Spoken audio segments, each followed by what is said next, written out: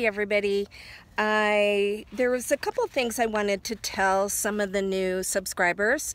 A few questions that they had. I've probably covered a lot of them in previous videos, but this I have, thankfully, thanks to Bob, I have a lot more subscribers.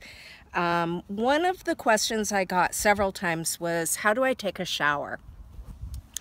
I take a shower right outside my van. I open the back doors and I hang a tarp as a shower curtain.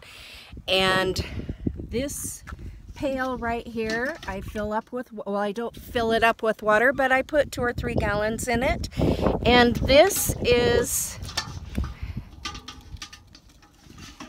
an Ivation immersible shower pump. You put that in the water and it has a shower head. It works great.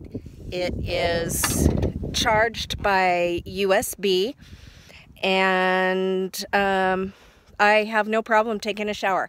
When it's convenient or I want a really nice shower, I'll go to a truck stop and use the showers there. It's about $12, but boy, are they nice. They clean them, they're spotless. They give you towels and a floor mat, and I really like the truck stops like Love's and Pilot and some of the others, and they're really nice. One of the other questions I got was, how do I find places to camp? I use a website called no, that's not right.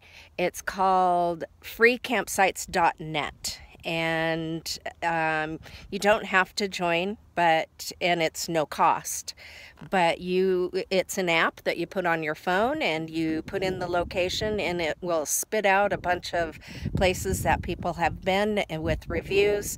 And I've been out here now for about 6 months and I have not paid for a campsite yet, and I don't plan on it. I will be living free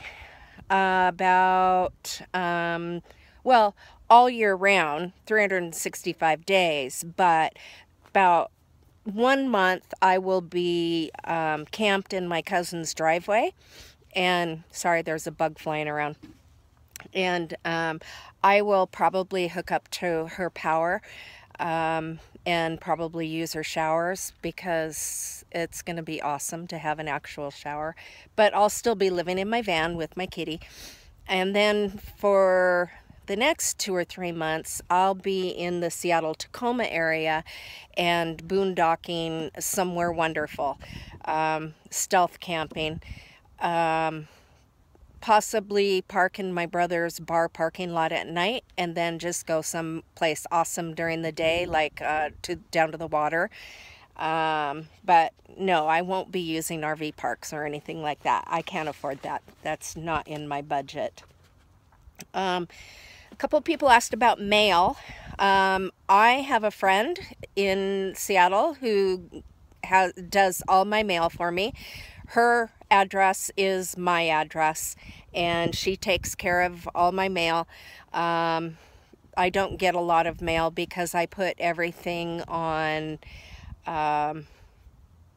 paperless, so I don't get bills in the mail very much. And if I do, she texts me and tells me what it is and how much I owe, and it works out great for me.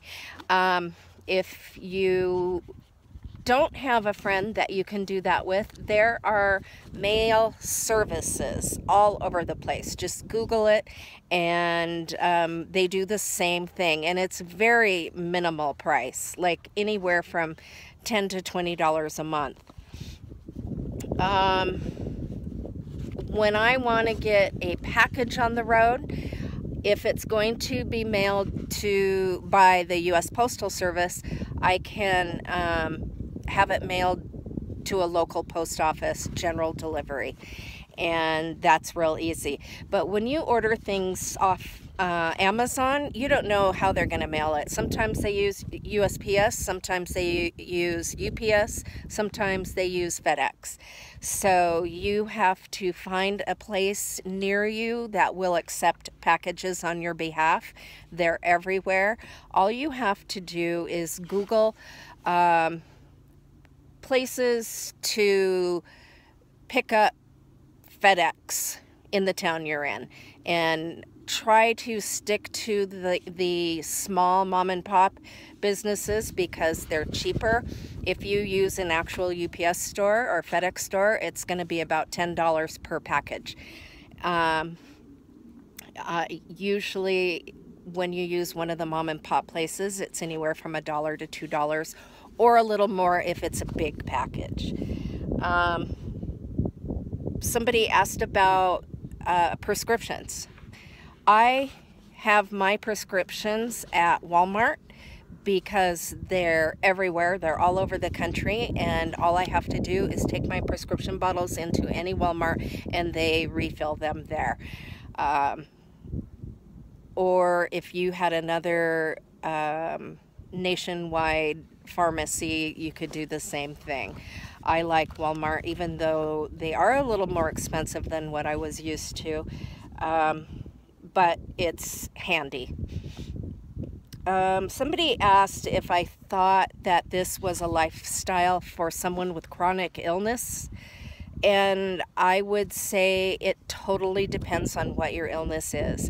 I personally do not have good health. I've got several autoimmune diseases and a couple major other types of diseases. All of mine are invisible, but they're there. But I can walk, so I can climb in and out of my van with no problem. Now, if you're somebody in a wheelchair, obviously this van wouldn't work for you. So it all depends on your own personal circumstance. Safety.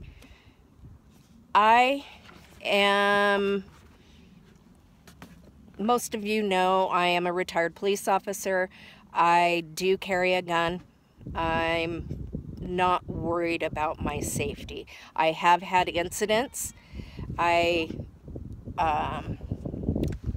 probably remember or have seen this. I got this at Home Depot for $12. It's a security light, and it is solar powered, so it comes on when it gets dark, and it's a very faint light when there's no motion, and when there is motion, it's a bright floodlight. And I have one on the back of my van as well, and I need to get another one for my driver's side, but I just haven't gotten around to it yet. Right here. Oh, and there's my stickers, Caravan Carolyn.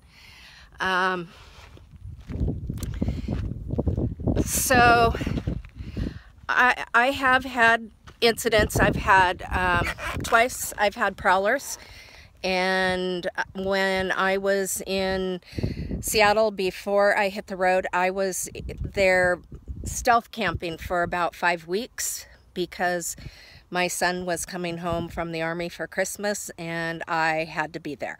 So I didn't leave until after I'd been in my van for about 5 weeks.